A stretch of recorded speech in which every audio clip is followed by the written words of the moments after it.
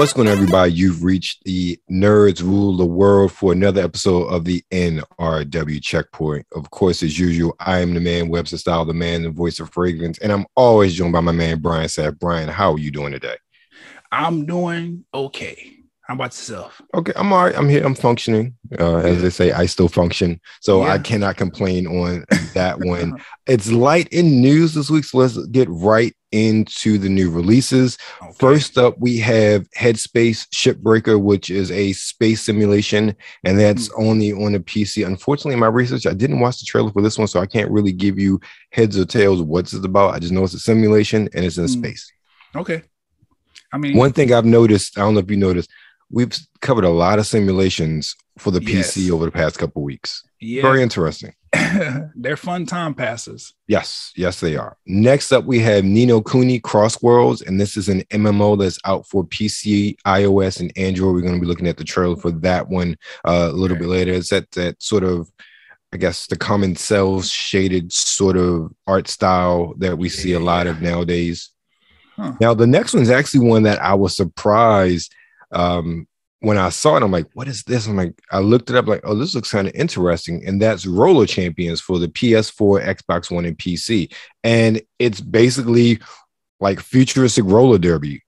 But more importantly, it's free to play. So I'm like, oh, okay. Yeah. I will definitely check this out when it comes out, because it looks fun. It looks like it'll be a real fun title, especially for that sort of, I'm assuming it's cross-play, but we know how PlayStation and Sony does things. Ubisoft has been in some financial troubles lately, so I don't know if they're paying Sony money for cross-play, but we shall see.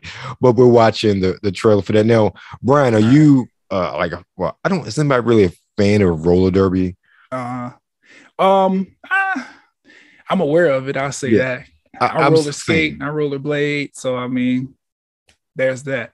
Yeah, I'm aware of roller derby. I can't say I've ever really been a fan of roller derby. It's like one of those things that's been, it's like, I would say before my time when it was popular, I was maybe a baby. And then when it kind of had that resurgence, it kind of came and went. And then you had that LL Cool J movie, it was like early 90s, whenever that happened, midnight, whenever it was. But it never really gained popularity like that again since its heyday in the 70s. So I'm really interested in this because, one, there aren't any games like this on the market, really. Right.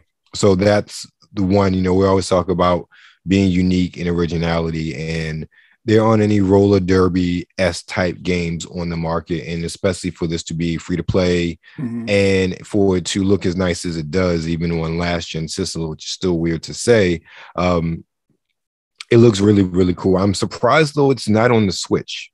So that's probably one of the things I am most curious about, especially considering Ubisoft's financial strains, that you think you want to put it on like the biggest selling platform, especially free to play. Right. That I don't make those business decisions there. Maybe we should, that sound like a solid idea to me. Yeah. Maybe it's coming. I didn't read anything about it coming soon to the Switch, but you never know. Yeah, the Switch is they tend to focus on the Switch last, and see which how it does on really the big consoles. That's worked really well for EA. Well, I'm interested to see what this game is like when we watch the trailer later. Because I'm interested in playing when it comes out. I agree with you. Roller derby didn't necessarily catch in my world, but I've been aware of it. I like to skate.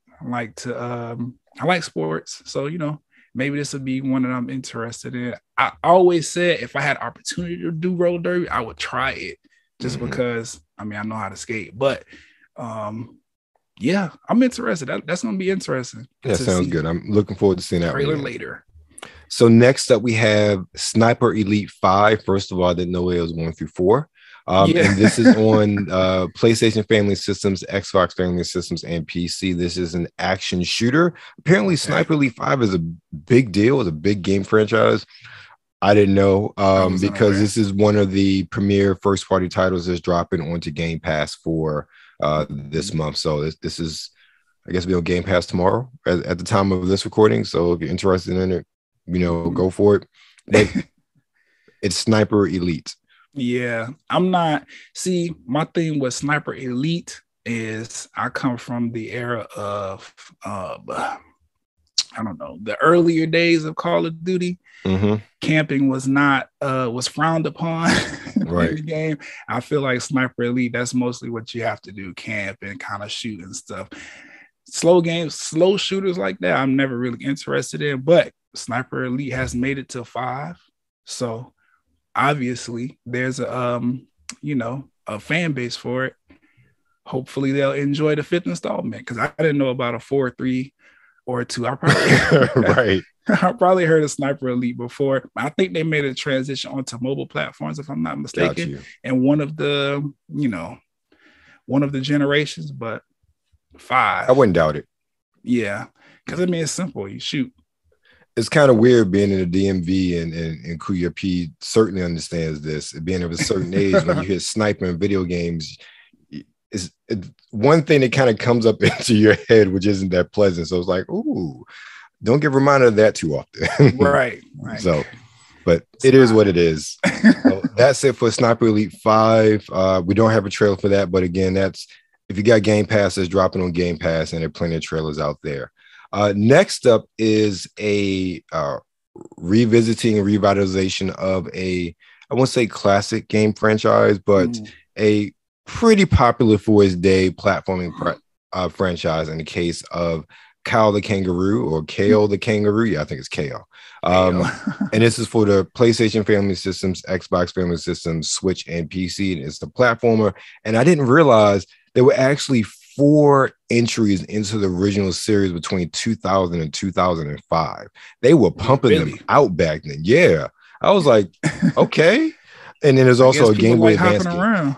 Yeah, hopping around. Exactly. I never... KO Kangaroo. I never heard of this. I heard of it in passing. I've never played it. It was that was 2000. So I was on my Dreamcast then, so I don't think it was on Dreamcast. So there were a lot of titles I did not play. So that would have originated on probably PlayStation 2 era and GameCube. Because I think GameCube came up like around, and then Xbox as well. I know it's probably on Xbox, because Xbox was what, 01, 02. Which would make sense, because around that time, platformers were big, but Nintendo was pretty much monopolizing that. If it wasn't like Crash, Bandicoot, or Spyro or whatever, then you was playing platformers like Donkey Kong and Mario on Nintendo's platforms. So maybe it was one of those like secondhand. Yeah, it was definitely. I'm pretty sure it was overshadowed. You're talking about the classics, especially the PlayStation era with Spyro and Crash, and Donkey Kong. Even, I mean, we played Mario 64 forever. It didn't matter that it came out in 96. That game never got old. It still doesn't get old. When it comes to platformers, there are a lot of heavy hitters during that time period that came out, and I can see why KO really went under the radar unless you were really, really looking for it. So it'll be interesting to see if this, especially on the Switch, really gets or gains any more momentum and popularity from as a nostalgia sort of property. Because you gotta think, it's weird to think that 2000 was 22 years ago. I mean, if you're like 10 playing that, you're 32 now. Right. Yeah. So there's a fan base, I'm sure, that has fond memories of that, and I'm pretty sure they'll pick it up for that and introduce it to their children. We'll see, because that's around my time. I'm 31, so I don't remember KO at all. But like I said, I was more with the Spyros and the Donkey Kongs of the situation. But then I think about it as well. Switch Nintendo, they did just come out with this they upgraded their online situation to include those older games. So maybe KO will be overshadowed again, but hopefully not, because I mean, we want the game to succeed, I guess. Yeah, I hope it's not full price. I hope it's probably like a $39. Yeah. I'm not sure, because I didn't look it up, and I should have, but I hope it's like either $39.99 or $49.99 game. Well, it's coming out for PS5 and Xbox. Well, we know PlayStation had that $10 charge. We'll see. I hope it's not full price though. That way it'll be more of a budget friendly title for people to be more inclined to pick it up. Yeah. Because it's weird because I feel like we don't have a lot of platformers that come out, 3D platforms that come out nowadays anymore. Yeah, because technology has evolved so much as far as gaming is concerned that people, I don't know, there's a lot of focus on battle royales right now. Obviously, first person shooters, sports are still taking a big, space in the gaming world. Right. And then everything else is kind of secondary. I don't know. RPGs are still a thing, but they're not as heavily focused upon as far as the other genres I just mentioned. Right. And I feel like because RPG has taken such a massive leap forward as far as technology is concerned, it just doesn't really make sense to do platformers unless it's going to be something handheld like on a Switch. But then you look at what's the samurai game that just came out, Trek to Yoni. Yes. Like styles of game like that, where they're not necessarily 2D, but they do have an aesthetic of like a side scroller platform type of vibe. Like they do well. So I don't know. I think platformers in general need to be reimagined. And I think that's going to take a little bit more time as we try to figure out a healthy medium between what RPGs are now and what they can do as far as platformers are concerned. Yeah. I agree. I think that the last big platform that came out, kind of like a general consciousness, where the Kirby game that came out, which obviously it's Nintendo, that's going to happen. The remake of the SpongeBob game and Crash 4. I think those like the really big time.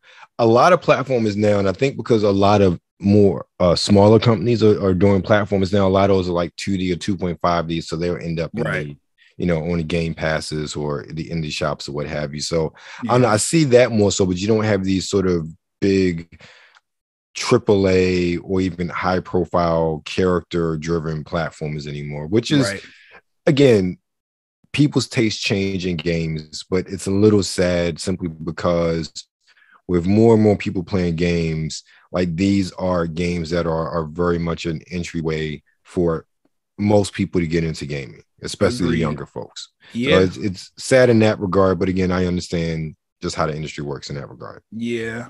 I think about the last platform that I like really invested some time in was probably Spiritfarer. And like I said, there was some kind of, I don't know, it's a platformer, so there's that element there, but then there was also some reimagining there because it wasn't just platforming. It was like, there's time management kind of simulation stuff going on where you have to tend to certain things in a specific amount of time in order for you to progress. So like I said, I don't know, it just platformers, they like you said, great entryway into gaming. I just feel like maybe some more thought needs to be put into them. It can't just be agree. It can't just be, shoot or run and slash or whatever. Like maybe they need to merge with some other type of genres that fit that style of gaming, because I agree. We need platformers to stay around. Yeah, I agree. We need them. They get ways to pass the time. I know the simulators are really big right now, but like platformers, I'd put it this way. If it wasn't for platforms, I probably wouldn't be into RPGs because the stories that came along with Mario and Crash Bandicoot or whatever, like, they're endearing. And I feel like that's the easiest way to get people hooked on a video game. I agree. You talk about passing the time. The last platform I've been playing was New Super Lucky's Tale. And exactly, it's a fun game. I can just sit down and play. Has a cute little cuddly fox character, which is good for the young folks. And it's something good to pass the time. And those of us who have been playing platformers all our lives, it's easy to go through, but it's fun and simple. And I think that's the real appeal for platformers. So I think part of it is, as gamers are aging, we've been there, done that. So those games don't appeal to us. And if majority of gamers that are out there plunking out, kids ain't plunking out $500 for a system and $70 for a game.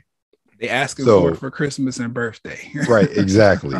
So for the most part, those that are paying for these games are people like us. So we don't buy platforms, and I totally understand that. Yeah. But I will say, caveat to that, they have an opportunity with mobile, because I think about what was the game where you basically just run and dodge different like Temple Run and whatnot, those sort of things. Yeah, you have games like that. Those are perfect for the processors and the screens. Well, now processors are incredibly powerful on phones and consoles. So you could definitely focus on that. Kids especially, always on their phones or whatever. You want to get kids more into gaming, put a platformer on mobile, make a big one, instead of mobile gaming being like this, I don't know, entity within itself where they have to create their own games or whatever. Studios should reach out and create specific platforming games that are specifically designed to be played on mobile devices and that are not going to like stress the gamer out. Just casual play. Right. Well, we'll see. You talk about mobile gaming. I think Take-Two just finished the acquisition of Zynga, so we'll see if they start doing something other than Farmville. Mm-hmm. And EA as well. They just Apex just went mobile last week, and since our last recording, Apex Mobile is like out. There's tons of people playing it. They even put a new character on the game. Like, there's opportunities there. Right. We talk about old school gaming. There's nothing, and I mean absolutely nothing, the GOAT, except for Space Invaders, more old school than Pac-Man. And the last release this week is Pac-Man Museum Plus, which is pretty much out for everything, PlayStation platforms, Xbox, Switch, and PC. There's really no genre because it's Pac-Man. Pac-Man is Pac-Man. And there are 14 freaking Pac-Man games in this compilation. I was like, 14. Goodness gracious. And for me, I'll be playing it because it's dropping day one on Game Pass. I'm like, yes, I will play this when it comes out. The old man in me will come on. And it's funny because my first experience playing Pac-Man wasn't even an arcade. It was that horrible Atari 2600 port when I was like 3 or 4. So that's like my first level Pac-Man, that horrible game. And then I played an arcade. I'm like, oh, this is great. Because like my first arcade game that I ever remember playing was Donkey Kong. And of course, every pizza parlor had Donkey Kong. That's exactly where it was, in a pizza parlor. And not Donkey Kong Country for younger folks. We're talking about the original with Mario in it. Like, I have to hop over these barrels that this monkey is throwing. Mario, he was Jumpman. Yeah, right. We didn't even really have a title back then for him. But I like Pac-Man is such a staple just in the gaming community, like in general. I had Pac-Man as a kid. I got hand-me-down the Sega Genesis from my mom, and I had one of the games on there was Pac-Man. I played it for hours and hours and hours, beating everybody that could possibly decide to pick up that Player 2 controller next to me. And then I went into arcade one day, and I was like, oh, they have Pac-Man on arcade? Lost. Every time, couldn't beat anything, high score. I'm like trying to get highs. I'm like, oh, what am I going to do? They're designed to take your quarters. They're not designed to give you anything else. I'm like, at the barbershop, just waiting for my turn to get my hair cut, like trying to at least just get on this scoreboard so I can like, but Pac-Man's always been fun. I am pleasantly surprised at what Bandai Namco has been doing with Pac-Man over the past few years. Yeah, with the games putting out, because the Pac-Man Championship games are really fun and addictive to play. I think I have Pac-Man Championship 2 on my Xbox, and it is so fun to play. They've really done some creative things to keep Pac-Man fresh now, because for a long time Pac-Man wasn't fresh, and everything they did, they turned into a platformer and this and that. It's like, just give us Pac-Man eating ghosts. But they've done a really good job, and I think the Pac-Man Championship is part of this compilation as well. But it's 14 games. It's probably retailing for $39.99. That's why all these usually retailing. But again, it's on Game Pass day one, so I will definitely be playing. This is actually what my download is going to be for my recording this week of the podcast. It's just you can't. Pac-Man is one of those games that young and old love. It like because it's so simple. It's incredibly simple and it's very, very fun. Like when you eat those power pellets and you see those ghosts light up in fear, that's the only thing you want to do is get to the ghost.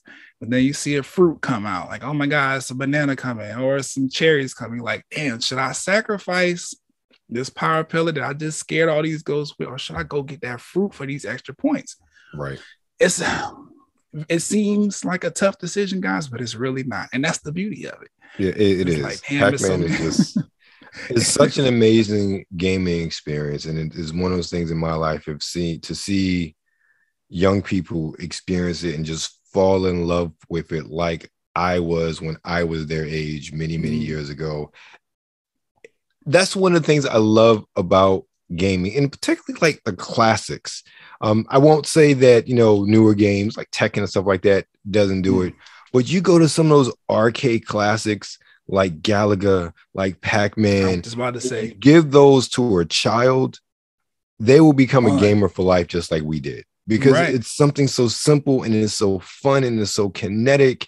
Maybe not something like Mappy, but really a lot of the old school classics that we still go back today as being older men and women, that they just transcend time. Even Space Invaders, they just transcend generations, and it's so amazing to see that light spark up in a child's eyes when they're seeing Pac-Man for the first time, or Galaga or Space Invaders, and it's really amazing. So I'm always excited for something like this, because having all those different games there, even at I think Pac-Man was at 365 or whatever it is, where it was like 3D and you're jumping on, like, I remember that in the arcade, because that was in the bowling alley too. My mom was going to leave when I was in elementary school, middle school, and I played that all the time. That and Ninja Gaiden was right next to it.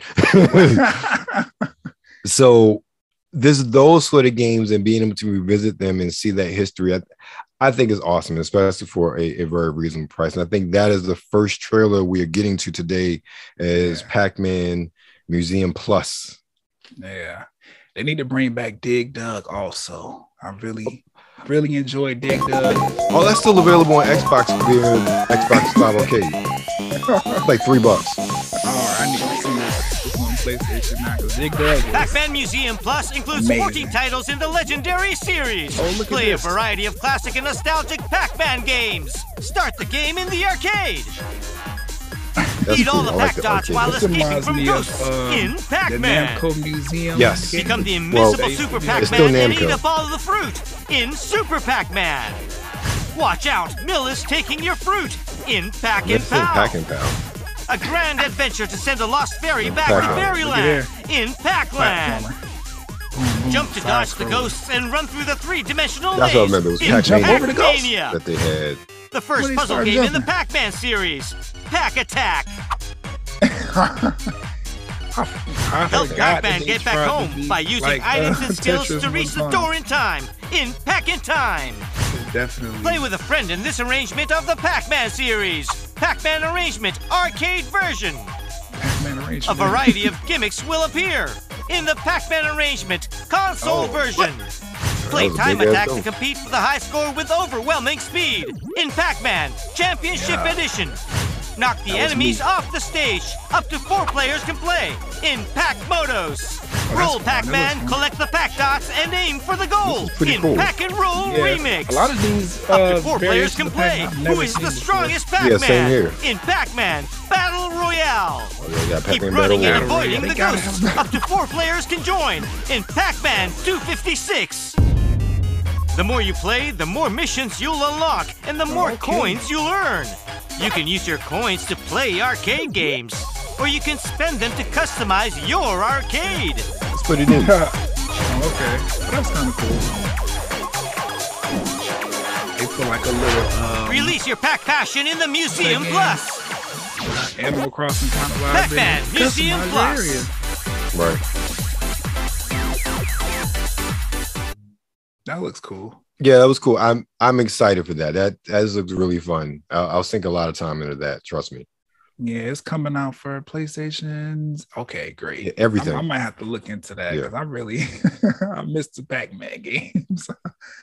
All right. Next up, we have Nino Kuni Cross Worlds, and this is for on PC, iOS, and Android. It look like it's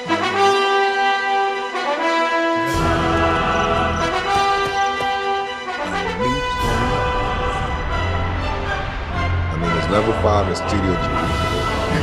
Pretty well known studios that do RPG.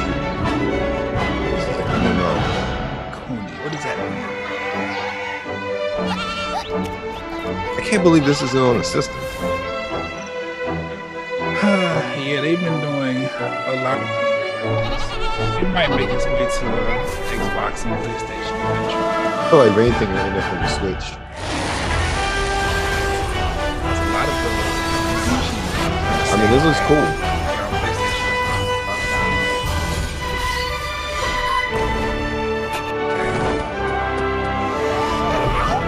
Nobody talks in this game? You don't talk?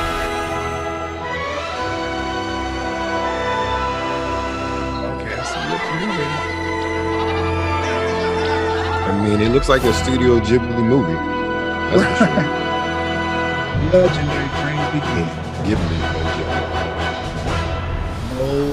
No adventure game of this caliber is complete without dragons. So that's gonna be. That's very true. Very, very true. That's interesting. I can't say that I'm in the mood or I'm shopping for an MMO to play, but it looks interesting. Yeah, exactly. So, and last but not least, we go to the roller derby with Roller Champions. Okay. This one. First time you set foot on the rink, chances are you're gonna flop. But that's fine. Practice makes perfect, right? Here are a few tips to help you roll up to glory. I just hope they don't Rules are monetize the simple. hell out of this game. Gather 6 players on the starting line. Pick up the ball and pass 4 gates around the rink to trigger them and open up the goal. Then take aim, shoot, and score. Still with me? So it looks fun. Good. Because here comes the tricky part. The more laps you complete before you score, the more points you'll put on the board. First team to 5 points rolls away with the win. I like that. When you drop the ball, trust me, Add some strategy you will. to it. Yes. Get it back before the other team, or else you'll lose your gate count, and they will be on the offensive. Good thing there are no holds barred. When on defense, tackle your opponents with all you've got and do what it takes to get the ball back. When your team has possession, time your jukes, fake out oncoming threats, remember to pass the ball, and practice good spacing.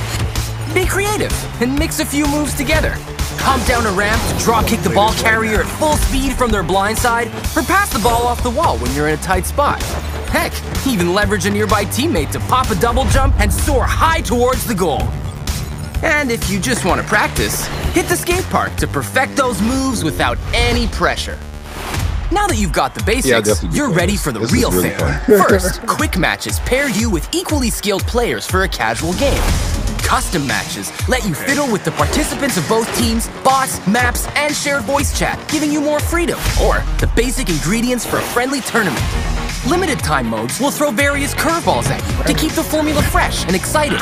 Lastly, ranked matches give you the opportunity to climb the ladder down from the gutters of your garage league all the way up to the prestigious rank of champion. And of course, anywhere you roll, you'll want to roll in with style. Queue up with tons of outfits, titles, and banners. Show off with countless emotes and goal effects. You'll unlock more and more as you play, earn fans, and complete in-game sponsor challenges. There's even more exciting stuff on the seasonal roller pass. Go for the free track packed with goodies, or get access to the premium track to unlock the sweetest gear, including legendary superstar outfits. Now go get him, champion, and whenever you hit the rink, keep one thing in mind. You've got what it takes to roll up to glory. All right, Okay. I can do that. I'll definitely, that'll be fun to play. Yeah, for a while too. This is Roller Champions, free to play, PS4, Xbox One, and PC. All right, Good. I'm with it. Again, I'm surprised it's not Switch. That's shocking to me. Later, I guess. I don't know. You know what? I feel like there's I don't know, something's going on with Switch. Maybe it's just the game the console is not technically, up to date, or something's going on. Look, this is already a last gen system. Yeah, that's what I'm saying. Game. Like, you can't look. They got The Witcher 3 and Outer Worlds running there. Apex is on Switch, if I'm correct. Yeah. So there is no excuse for a game company, for a system that's been out 5 years. It's been 5 years. 5 years. Yeah. And it's literally the top selling system in this, well, I don't know, generation, but the top selling system period right now. Right. You're telling me that you can't find a way to put that game on it. Right. Especially, Switch 2 is already in the rumor bills. Yeah. And they're talking 2024. So it's kind of like, at this point, everything, if it's going to be on Switch, it should be releasing like day one with the rest of the consoles. Now, I am not a game developer. I do not have a technical knowledge to develop games. So I don't know how difficult it is. I'm only looking at it as a consumer and seeing what these companies do. And people leave a lot of money on the table when it comes to the Switch for no good reason. Now, I agree with that. But I could also see Nintendo making it a little bit more difficult for developers to put their games on there. But I mean, you just think about it, like Switch, they tend to be more of an in-house company. Like if they can't buy you and say that we own you and like this is a Nintendo exclusive title, is I don't know, it's iffy if you could get on there. But it's just me looking at it from a consumer standpoint. I got you, but Ubisoft needs money. So I don't see why this is doing Switch. Whatever splits they need to make it happen, they need money. Right. So, and you have 100+ million systems and a potential. Look, for a system like that, you only need 10% of that user base to download it. Anything colorful and bright will get, and 1% to buy stuff. Right. Like, realistically, come on now. When you have that large of a user base, your conversion rate doesn't have to be as high. It really doesn't. Especially, with it being on the other platforms as well. Like, exactly. Just look at the Switch's extra coins to come in. It don't have to be your main bread and butter. Exactly. And it seems like a game that would fit well for the sort of the Switch demographic. Yeah, I agree. Especially being that this is the Switch is also a handheld console. Exactly. I think people take that for granted like a lot. If you've never all the real gamers would know, like traveling with a PlayStation or Xbox, right? It's not the easiest task, especially when you have to get on a plane and your console can't just fit in a carry-on, which means you have to do a check bag because the extra weight is going to make it like, oh no, they want to charge you extra. Get these games. Don't have that VCR Xbox One.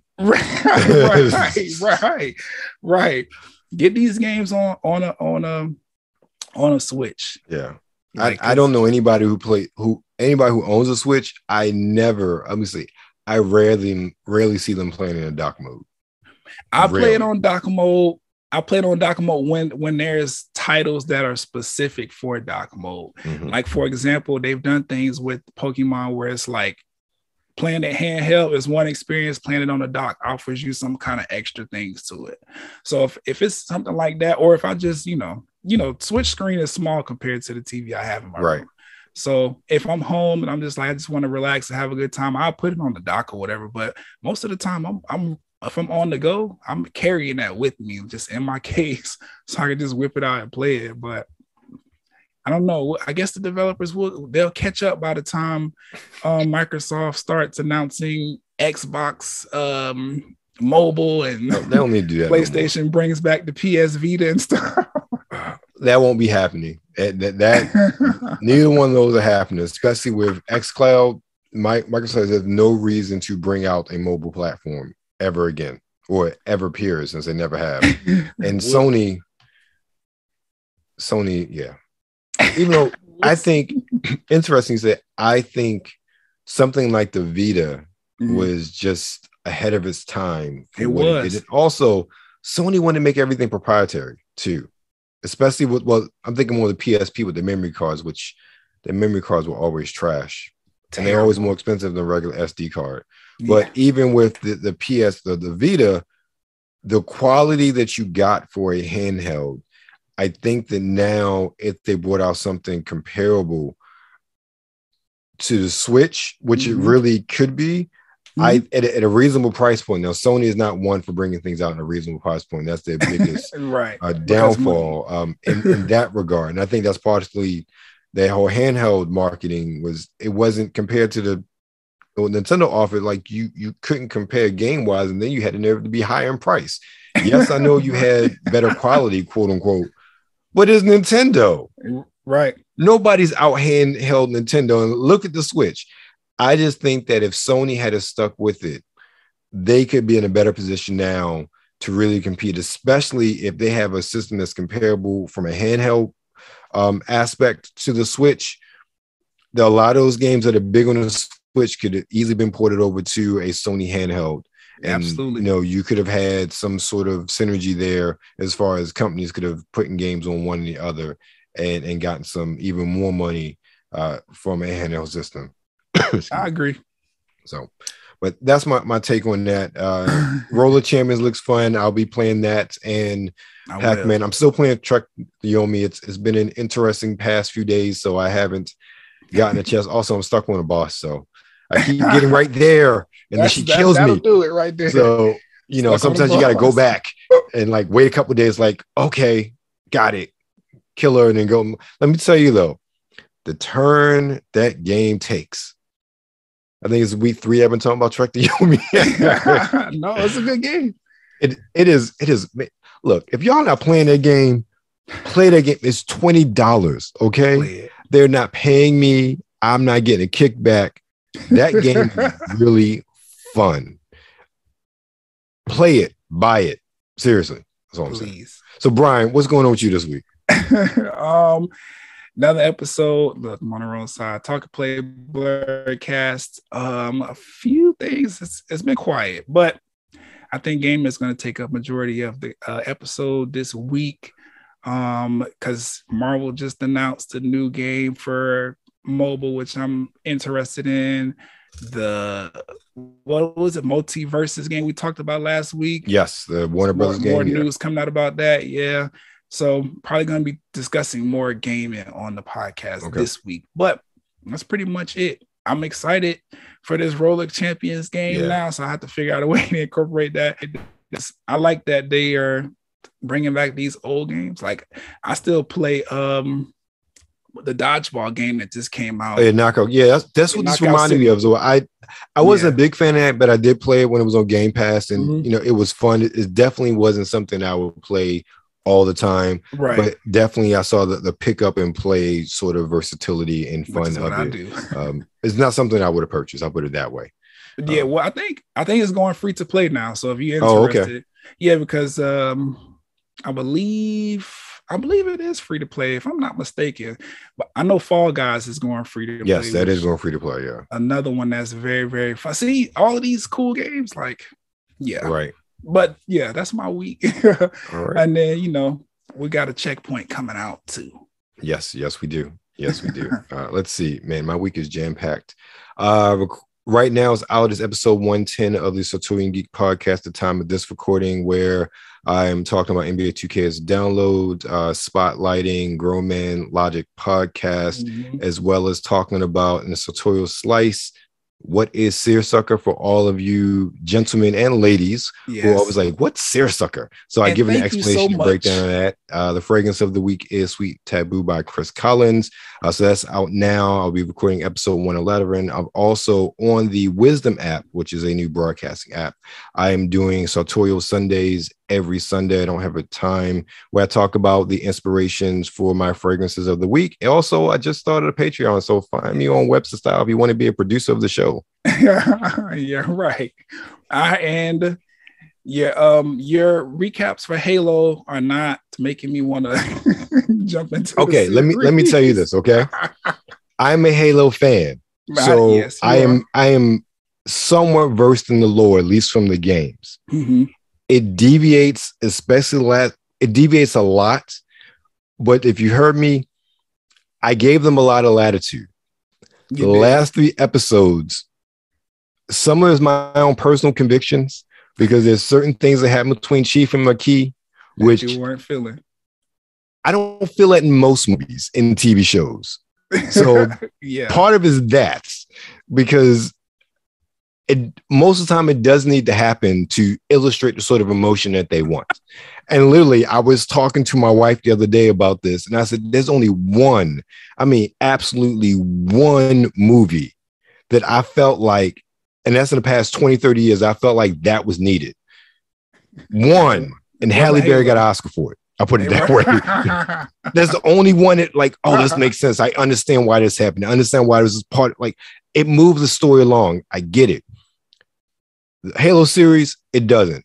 And look, for all of y'all, this isn't Halo's video game related, so I'll say this. For all y'all who are interested, it's not a bad watch, okay? Okay. If you're a Halo fan like me, it's going to get on your nerves. But they can rectify it.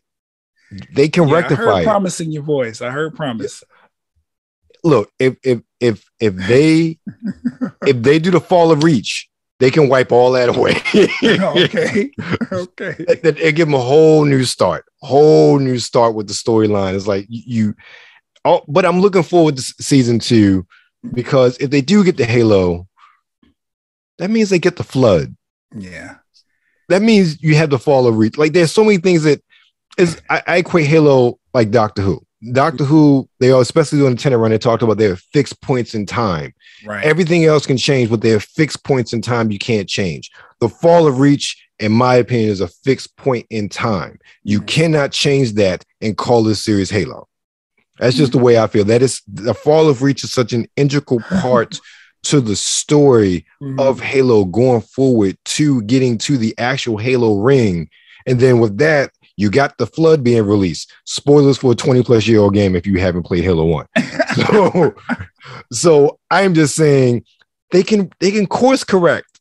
It's just at the end of the day, Hollywood, if it ain't broke, don't fix it. You do not need to make changes to a property which has sold 100+ million games in 20 years. As sold plenty of books and has an established lore. You don't have to make drastic changes to try to make it appeal to a wider audience. 100+ games is already a wider audience. Right. There's already a built-in fan base with Halo. Like me. Anybody who's on, anybody who happens to access the free trial for Paramount Plus is one of the first things you're going to see on there. You don't need to do all these things to the story to make it accessible to people who don't know anything. It's sci-fi. Look, if you're on Paramount Plus, let's be real. You're there for Star Trek, and probably most of the people are probably there for Star Trek. That's the only reason I'm still there. Star Trek. Okay. It's a good reason. And also, as of today, Sonic 2 is on there, so we got to watch that because we ain't catch that. Right. I did see that.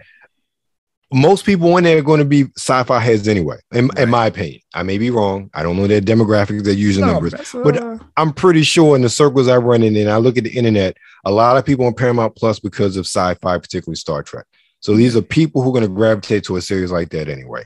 Halo is not a horrible series, not in the least bit. And they have the benefit of it being such a iconic staple in the gaming community. Right. So whereas like myself, I've never played a Halo, maybe a few minutes here and there on a friend's console, but I've never played the full story for myself. Right. I still know what Halo is, who Master Chief is, and I don't know anything about the lore. So it's like you have that benefit of it being rooted in the gaming community, and everybody in the gaming community knows Halo. Exactly. It's literally so why change it? Yeah, it's the game that put Xbox on the map for the most part. The best thing they did with that series, and we're gonna close this out because I can talk about this for a while. If you want to hear more, check me out on my podcast. Right. But the fact that Jen Taylor is Cortana, she's actually playing Cortana as the voice of Cortana. I get goosebumps every time she's on screen. It's just like it's Cortana. It's Cortana. Just the fact it's really from the game. It's like that's just like the fact that they had the wherewithal to do that always gives me hope because that's the smartest decision they made with this whole series. Great casting. Right. Great casting. So we are obviously at Nerds, where Nerds Rule the World. You can find us here on YouTube, which is where you are right now. Find us on Twitter at the NRW. Find us on Instagram at New Reviews Wednesday. And of course, you're on YouTube. So like, share, and subscribe. hit the bell.